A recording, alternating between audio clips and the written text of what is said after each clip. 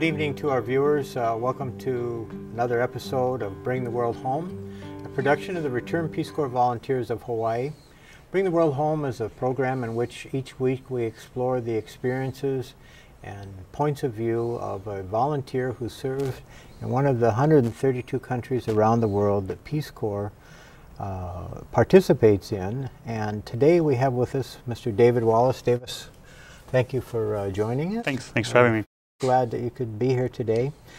David served in the country of Kazakhstan, which is quite a ways from us here in Hawaii, west across the Pacific to right up in Central Asia. Is that? Yeah, Central Asia. Right? Yeah.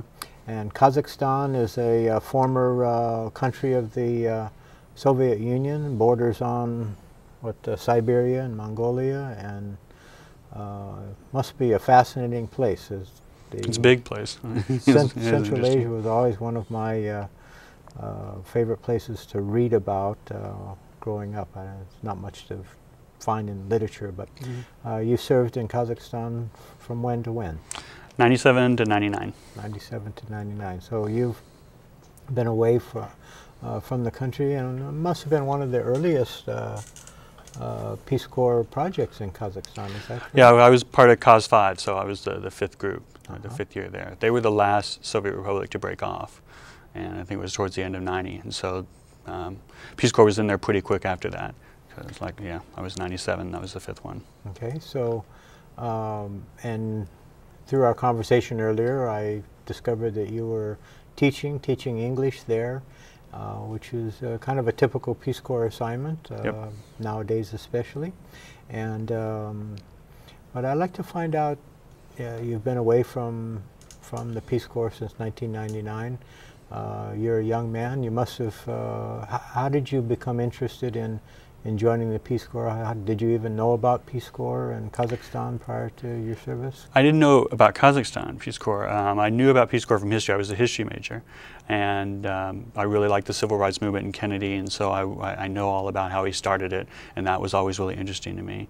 And I thought I think like a lot of folks that it wasn't heard about as much, and so maybe it just kind of disappeared. And in fact, when I was accepted, and I told a lot of folks, they were like, "Oh, Peace Corps is still around." So, but yeah, it took me a while to get my degree. I kept moving around and changing colleges and stuff like that. So by the time I finally did graduate, it was kind of like, what am I going to do now? Yeah. And I can't remember exactly how Peace Corps popped in my head, but it did, and it addressed like, I've always wanted to travel. I've always been interested in other cultures. I was interested in teaching, so I looked at it as a way to kind of help me meet all those needs at once. Yeah. You applied for the Peace Corps, and did you choose to go to Kazakhstan? Was that you decided? Yeah. No, I mean, I didn't. Like I said, I didn't even think of Central Asia. When I told them my preference would be Eastern Europe, and I told them that really I was open to just about anything. I told them I probably, Africa might be a bit too much for me, at least for a first go around. So I told them really just, wherever the need was. And so when I got my letter, I was so excited. It's like, yeah, you've been accepted in Peace Corps. And I was, yay! And then it was like, you're going to Kazakhstan. I was like, where is that? I think that's normal for many of us. My experience was the same. I had to look it up on a map. I never even heard of the country of Malaysia. And so, you decided that would be good enough for you. Did you have? You said in Europe was a preference, or Central Europe, Eastern Europe. What was the interest there, just from your background in history? Yeah, partly history. I mean, an area that you don't hear about much. I mean, especially at that time, and especially like Poland. I had friends who'd been to Poland, and that was supposed to be, they had said that was really interesting. So, and I was always interested in Czechoslovakia and Hungary and Romania and all those. So that was why I had done that. But, like I said, Central Asia didn't even cross my mind. And so when and they told you were going to be a teacher. Now, normally when the Peace Corps group is progressing to their point of beginning service, there's a training program involved and a ongoing selection process. Once you're selected, you enter into the training. And what did you train in the United States, or? They flew us to Kazakhstan, we trained in a little desert town in the south called Kapshigai, and there were about 50 in my group, and probably almost half of those were teachers, and the rest were health or environment or business.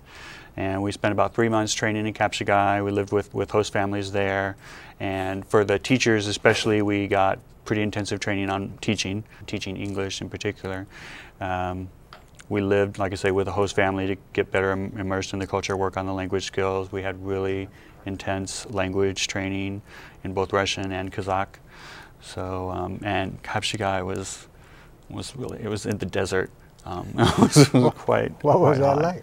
It was desert hot. like we think of as hot desert, or it's cold? Yeah. I mean, I don't know why there's a town there, or there's a lake nearby, or there is a lake nearby, which kind of seemed odd to me because it was desert, and it was also odd to me how humid it got during the summer.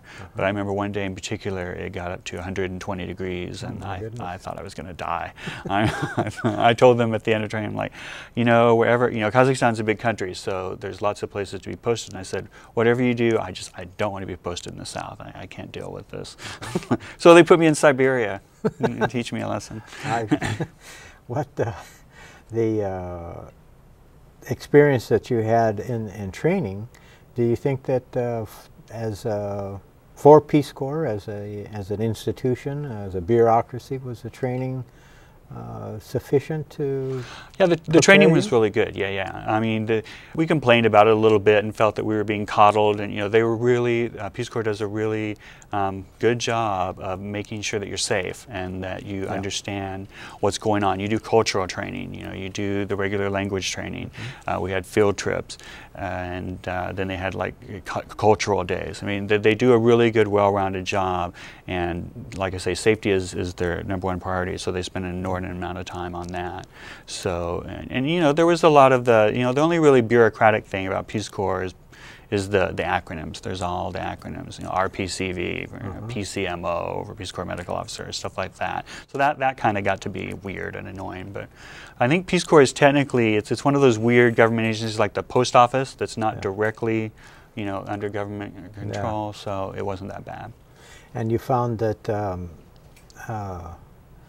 the preparation they gave you to be an English teacher in a country in a former Soviet Union, you said that a lot of emphasis on safety. Was that because of particular concerns? No, I think they do that. They do that everywhere. Yeah. Is there any anti-American aspect to life in Kazakhstan? No, I mean, some of the older folks, there's all that leftover Soviet propaganda stuff that they got. There's a lot of misinformation. There still is, I'm sure, a lot of misinformation about America and Americans. But at this stage, in particular, at the time I was there was no overt anti-Americanism. It was more curiosity and them wanting to tell you what they knew about the U.S. and get you to explain it. And was their knowledge fairly accurate, or a source of entertainment? Thank you. Yeah, source of entertainment. It was interesting because, of course, the things I remember, most of the things that were off. I mean, they had a pretty good sense, but for example, for some reason they knew we have 51 states. And I mean, I would try to explain. I think you're probably thinking of, Washington, D.C. is another one. No, you have another one out in the ocean, like Puerto Rico. No, they couldn't tell me what the 51st state was, but they knew we had one. In their texts, when I was teaching in my site, they still were using lots of leftover Soviet textbooks. So they had all these English drill exercises talking about life in America and how it's a throwaway culture. True to some extent, but they took it to the extremes. Like in America, once their dishwashers, their microwaves, even their cars break down, they don't bother to get them fixed. They just throw them away and buy new ones. So they would ask me stuff like that. I'm like, well, no, not me. So yeah, little things like that. And just other things, I think, because they weren't used to. They were brainwashed, for lack of a better word, into the Soviet Union was all this and America was not. Right. That even weird little things they didn't want to believe. Like, even though Kazakhstan's a really large country, the population's only like 17 million. So when I told them that the entire population of the country could fit into New York City, that just, no. When I told them Texas was larger in area than France, no, it is lie. We didn't land on the moon. That was another one. Oh, really? Well, the ideas that the Soviet propaganda machine exposed them to probably will take generations to die or be straightened out. Well, tell us a little bit more about the people that you worked with. You worked in high school. Were the students typical teenage people that we'd understand in the United States? Yeah, I mean, they were good kids. Teaching there is so different, I mean, in terms of they still have a tremendous amount of respect for teachers. The kids still have a tremendous amount of respect and appreciation for education. The schools are different in that there are 11 grades, but they all are in one school. So the school I taught was 1st through 11th grade, all in the same school, which was kind of cool, I think. And I think it helped keep maybe older kids from acting out more than they might otherwise, because there's 6-year-olds in the school, and you kind of have to mind your P's and Q's. They kind of segregated it by all the older kids were on the 2nd floor and the younger kids on the 1st, but in general they all interacted. And similar type of school day, 7 to 3, six classes a day, but it was almost more like a college schedule where they would take, they'd have their math class on Tuesday and Thursday, and they'd have their English or their Russian on Monday, Wednesday, and Friday. And the other thing that was different is their schools were set up kind of by area that the parents were interested in. The school I taught at focused on literature and languages, and there was like another school in town that focused on science and technology. So whatever you wanted your kid or whatever your kid was interested in, you could send them to the school that kind of fit their needs. Oh, that is interesting. Yeah. And it helps too, because then the kids are more interested. You've got a built-in interest not only in school in general, but in the subjects that they're learning. And you're not the only one at that school that's interested in one thing. There's a wide support group. That must have made teaching very fascinating from the standpoint of, first of all, having students who want to learn, who have this respect for knowledge and respect for education in the first place. Aside from being a curiosity as an American, were they respectful of you as a teacher, trying to teach them? Yeah, I mean, I think, especially initially, they were scared. It was like, how is this one going to be? And even though they have a good relationship with the teachers, and a lot of it's built on respect, still some of it's built on fear. They still have that. Again, there's that leftover Soviet stuff of the respect for authority. Much more. Yeah, the students still stand when the teacher comes into the room. Stuff like that. So the thing that was most difficult for me to deal with kind of was that distance. You're not kind of used to that here. You seem like a very casual guy. Oh yeah, and then the teachers there were really at times upset with some of the things that I did. Undermining our status. Right, totally, yeah. And I remember one time one of the teachers came in while I was teaching, and I just happened to be like sitting on the edge of my desk. I was just kind of like leaning, like casually, like sitting there, and she freaked out. She was like, David. And I was like, don't sit at the edge of your desk in front of the students.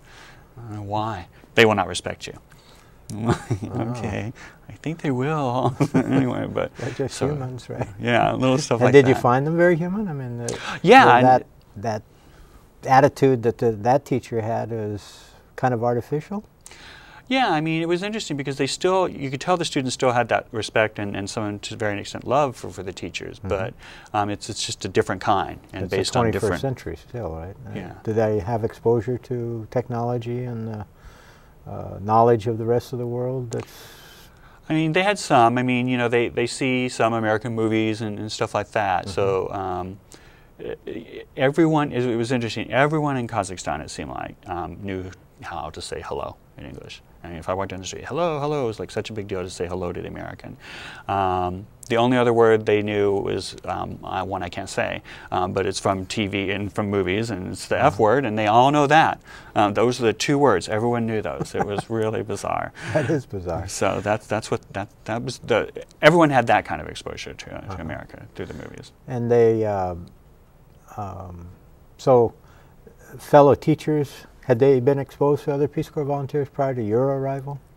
I was the first teacher. When I got to Leninogorsk, there were 2 environmental volunteers working there, and that was they were the first, and they were finishing their 2nd year when I started my 1st year. So they had 2 Americans there, but they hadn't been in the schools at all, and they'd really been working with like an American Kazakh consortium doing just environmental studies and stuff like that. So there wasn't much interaction, you know, among the except for the, you know, going to the market and stuff. Yeah. And did they believe in Peace Corps as a concept, or was it just? I think it was interesting. I mean, I think that it kind of, you know, for lack of a better word, it kind of blew their mind as to why a country would do that. You know, send people over to help. You know, they were always like, well, what do you get paid, and why don't you have a car? Something like that. So I think they appreciate it. And again, you know, they have this vision of what America is based on that Soviet propaganda. So it was kind of difficult. I get a lot of questions all the time. You're really a spy, aren't you? You're here to spy on us. Yeah. I'm like, what? What would I be spying on here? Our minds. You know, we have minds around here. Mind, M-I-N-E-S. Yeah, mind. Yeah, Leninogorsk used to be. It used to be a town of like 100,000, and there were a lot of uranium mines around. Oh my. But by the time I was there, they had pretty much been depleted, or there's only one, I think, operating. The town was down to like 40,000 by the time I was there. So. And was that a source of sorrow for the remaining townspeople? I mean, was there this collective feeling that the town was sliding downhill and they were second class as a result, or anything of that nature? I don't know that they thought about that. I think they just kind of accepted it. I mean, that's one thing that they got used to during the Soviet, is just being resigned to things. You know, things happen. Yeah, life's hard, and that's just the way it is, and, you know, boo-hoo. And so what did they, why did they want to learn English in the first place? It's a badge of honor. I mean, it's important. They think it's important to learn English, to do anything, to be anybody, to have a chance to go to America. That's one thing. Okay. To go to college, you know, that's an important thing. And I think too, it's just like a lot of like Europe, it's just natural that they learn more languages. Yeah. Okay. They taught, you know, I had one kid in 7th grade who was learning and doing really well at English and Russian and Kazakh and German. And his kid is like 12 years old and could speak in all 4 of those languages. And in general, the students of that age, do they have a hope or a dream that they would follow through on if their circumstances allowed? Yeah, I mean, all of them, it's, you know, depending upon, you know, they've got, although not as extreme as here, they've got classes, you know, middle class, lower class, all that. And so anyone with any kind of standing, you know, but maybe even more so, lower standards, still have that hope and thought that they could learning English and being even just associated with an American is going to give them some kind of leg up. And I did help one of my students, not at the school I was teaching at, but an extra school, get in a transfer program through I think it was called Excels, and he got to go to the States to go, I think his junior year in high school, Texas, and spent a year there, and he was really excited, and his mother still like writes me letters and thanks me for changing his son, because what ended up happening is he got involved with a family there that really liked him, and the program was set up so that you could only go for a year and you had to go back to Kazakhstan to show that you weren't trying to get in. So he did that, but then for college he was able to go back and stay with this host family who the father worked for Texas A&M, so he was able to get him into Texas A&M, where he went for 3 years. The guy later transferred, got a job at the University of Texas, and Sergey, a student, he offered to let him move with them. So he finished his degree at Texas, he got an internship at Merrill Lynch, and now he's working for Merrill Lynch in New Jersey. He's quite the little capitalist now. More so than I am. I tease him about how I like ruined his life. Western fold. Oh yeah. Hook, line, and sinker. Huh? And yeah. Well, that's a great story, though. I mean, it really is representative of what a Peace Corps volunteer can experience, can do, and it's just magnificent that a one-on-one thing like that can happen, and you know, you'll probably be in touch with this person for the rest of your life. Maybe he'll help you invest and make a lot Yeah, of good money. yeah. I always like sending like Little joking insider emails. trade. I'm like, you're the financial whiz. Tell me that. That's great. Well, so teaching was just one part of your of the service there, as I understand it, and I guess this is kind of true in I don't know if it's unique to Kazakhstan's Peace Corps experiences, but you had to do other things as well, additional chores, if you will. Yeah. Yeah, they usually, I think pretty much around the world, if you're teaching English, they want you to do a secondary project, have a secondary project, because you got that 3 months off during the summer. And all English teachers, if there's not one already, are required to develop a teachers association for the English teachers in the towns so that they can resource and network.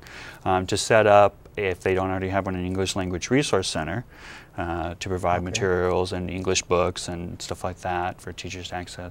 And then again, your own secondary project. And mine was a youth center. Because they didn't have anything like that. They don't have, they don't have bowling alleys, they don't have movie theaters, they don't have disco. Well, they had one little disco, it was kind of funny. But they don't have things for kids to do after school. Really? They used to have, I think they used to have, I saw it like an old broken down amusement park, really small. And they do have some sports, like basketball, stuff like that. But really, there's not much for the kids to do. And when I talked to them when I started, it's like, what do you guys do in your free time when you're not, doing homework? So we just walk the streets. I decided to try to develop a youth center so they would have something to do. And so the focus of the center was recreation and social interaction as well. And yeah, Peace Corps does a good job of during your training of giving you a little bit of development training so that you learn how to write grants, how to secure support in country as well as internationally, and then Peace Corps even as a grant program where if you write to them, it's still competitive, then they will award grants based on the project and how much you're able to secure in country and stuff like that. And this type of what did the elders of the city or the neighborhood think of your youth center? Was it?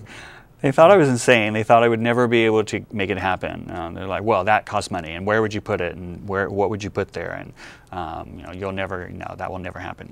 I mean, I realized early on that I wasn't going to be able to get it done with the adults. It had to be with the kids, and then I did find one adult who was kind of gung-ho about it, so thank God, so she could interpret with the mayor, with the Akeem. So yeah, I had to have the kids be more excited about it to keep me excited and to overcome that Soviet inertia and dismissal from the adults. And did that, so once it became a reality, the adults I think probably they're still waiting for it to fold. It's still there because I keep in touch, with some of my students still, and so I always ask them, like, the youth center is still there, yeah? And they're like, oh yeah. Well, the new volunteer is kind of helping, and it opened right before I left. Yeah, I got really lucky to see it open before I left. That's really great. Well, did they and they obviously must have enjoyed it if the enthusiasm maintained. I mean, yeah, because for example, it's the only pool table in town. We got a pool table from some guy who had a pool table in town, but he never used it. He just had it. I'm not sure. I think he was in the Russian military, so he had. We had computers. We had a ping pong table. We had games and stuff like that. So, and it was interesting for the kids too because they didn't come at first because they assumed that they had to pay, but once they realized that they didn't, then yeah, it was pretty constantly busy. But we did charge, they did end up charging to use some things for like printing, computers and stuff like that, so they could kind of make money to pay for the space. It was run out of a school. And the city, really surprisingly, but luckily, donated the cost of the utilities, because those are outrageous there. The heating costs, it's Siberia. So that's almost like half of someone's gross monthly income is taken up by utilities. No kidding. The in the 2 minutes or so that we have left, I'd like to ask you, the theme of our program is Bring the World Home. What have you brought back, or do you believe that is still important from your Peace Corps experience in your life today? The coolest thing was a better awareness and understanding that, you know, the American way is not necessarily the right way. There's good things we have, definitely. There are good aspects of American life and culture and ways of thought, but there are other ways of thought and thinking and doing things that are just as valuable and for a lot of people, you know, more helpful. And for me, I picked up a better appreciation for a slower pace of life, you know, not needing to have that constant like going and doing. You know. If there wasn't something to do, I could entertain myself. A better appreciation for human interaction, for lack of a better word, and less on stuff and things.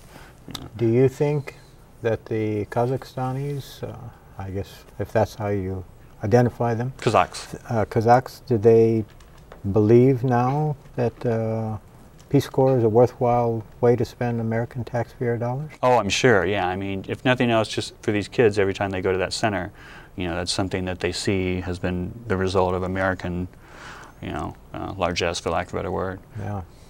Well, that's really great. David, we appreciate your sharing some of, and just a tiny bit of your experience here with us today about your time in Kazakhstan. And I'd hope maybe you might consider coming back with us someday. Sure. And giving us more insight, because I think this part of the world is important to understand better than we do. Yeah. And I really appreciate the energy that you put into your service there. It sounds like the long-lasting ability. Thank you for tuning in with us today on Bring the World Home. The Peace Corps is a way to learn about people around the world. It's a way to serve your country. It's a way to learn about yourself, perhaps most importantly. And for those that might be interested, you can go to www.peacecorps.gov and see some of the countries, see what Peace Corps does, and get another perspective. Today, David gave us an idea, and we hope that we're able to stimulate your imagination, perhaps think about putting in an application for service in the Peace Corps or some other organization here in the United States and serving our country and serving yourself. Thank you very much for joining us again on Bring the World Home.